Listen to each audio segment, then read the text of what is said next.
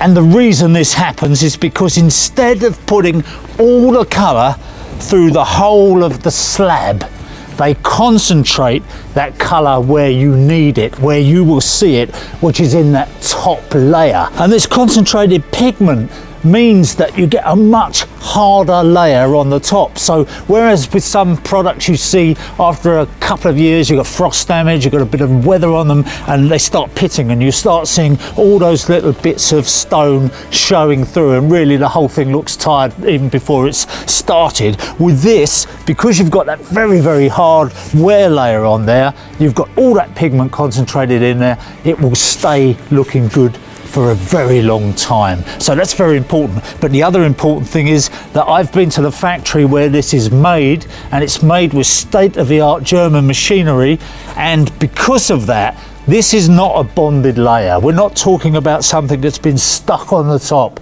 and will delaminate. This is actually part of the same material. It's homogeneous. That is one piece of material. So the important thing is that your patio is going to stay looking great for a lot longer. You don't have to worry about all those surface treatments or anything else.